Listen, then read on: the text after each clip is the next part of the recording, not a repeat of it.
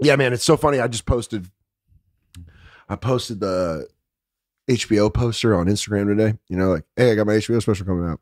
And it's just so funny how many people are still like, Mafee does stand up from Billions? And you're like, all right, dude. Like, yeah, that's what I do. Like, I've been on one of, because I'm sure there's people that are like, oh, the guy from Undateable does stand-ups? And you're like, yeah, dude, what the fuck?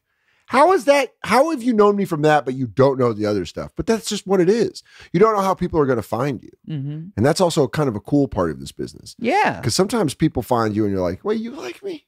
But that's what I think makes it fun about doing things outside your comfort zone, which I think sometimes a lot of comedians don't want to do. A lot of people don't want to do, but it's something that I kind of really pride my career on. I enjoy it. Like, I talked about it recently. Like, I had someone come up to me after my show in New York, and they were like, there are people who were like, oh, fuck, I know you from Kroll's show. Yeah. Like, I get kids who were like 21, 22 who were like, I was watching you in high school on Kroll's show, and that makes me feel old. But also, I'm like, this is great. I love it that there's kids who are now like, I've been waiting to get old enough to come see you. And then there's a lady who was like, I just saw you on the Busy Phillips show and on the Kelly Clarkson show, and you seem nice.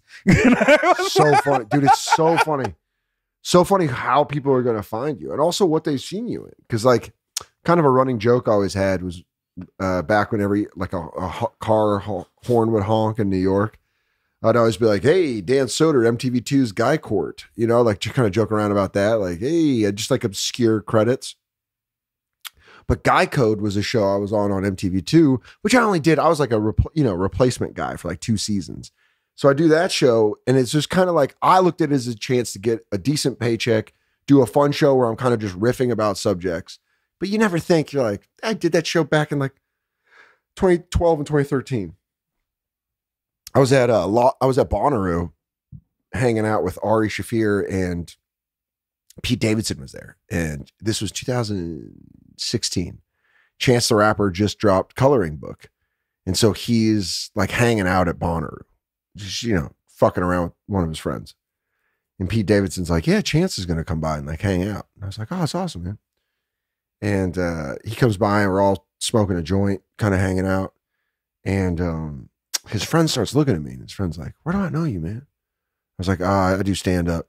You know, he's like, no, man, where do I know you? And I was like, I'm on Billions. He's like, no. He's like, oh my God, I used to watch you on Guy Code when I was like 16. And you're like, oh shit. And then Chance the Rapper's like, oh shit, you're on Guy Code. Like that kind of thing. And I'm like, hey, Chance the Rapper. It's just kind of a weird thing where like, you used to watch that as you don't realize that there's kids that are teenagers that are watching your shit that in 10 years are going to be like incredible artists. I just said that, like the way people find you, randomly finding you, is such a cool thing to actually see. Like sometimes at Sirius doing the bonfire with Big J, we'll see people and they'll be like Rob Thomas. Big J went up to Rob Thomas and was like, hey man, just want to say, big fan or whatever. And he's like, Big J. He's like, I listen to the bonfire. And you're like, Rob Thomas listens to the you know what I mean? One of those funny things. Because I think someone played him a clip where we were doing that, like, hear me, I'll make it real, I'll forget about it. And we just kept doing that. And someone played him the clip and he's like, oh, it's funny. So he just started listening to the show. And you're like, that's fucking cool as shit. Never thought about that. I never thought when that Santana song was everywhere was I going to be like, I'm going to have a radio show someday that guy's going to listen to. That's just a cool life. That's just a cool ass life. Exactly. It's fun. You never know what's going to happen. Stone Cold Steve Austin was here. He on the podcast.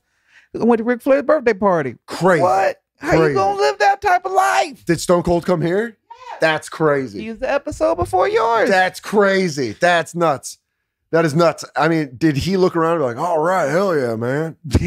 Yeah, in general. Yeah. I mean, he wasn't as impressed. Yeah. I mean, I was like, this is awesome. But he's like, that'd be like if you walked into someone's house and it was just a bunch of action figures of like comics, you know, where you're like, oh yeah.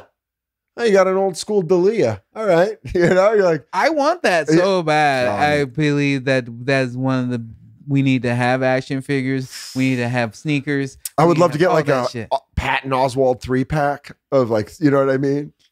Like a Rumble pack of like Kinnison and Dice. You just get like the classic comedy beefs, Mencia Rogan. That would be great. I mean, talk to Jax. Let's do it. comedy duos. Come on, it's just a lot of. There's just we got to do it. Let's do comedy action figures. Or action figures. Should we do Hasbro or Jax? I like what Mattel's doing. That's what I mean, though. Those are the old Hasbros. Yeah, but I like the new ones. Oh, you think we do the new ones, the Legends? Or the old school. I mean, I guess I see what you're saying. Oh, that's a fun look with the Hasbros. Oh, yeah, dude. Yeah, man. Like having it's like having like a Colin Quinn, you know, with like a pointing finger. Yeah, like shut up, dummy. Or you could bite his fist. I think, yeah, I would like to see Hasbro or. Oh man, like a Legends collection, you would come with stuff. Yeah, I'd think about this all the time. Come on, toy makers, reach out to Ron and I. We are sitting on a gold mine. We are. We own the rights to all comedians. We've had them sign them over. These idiots are willing to sign anything over.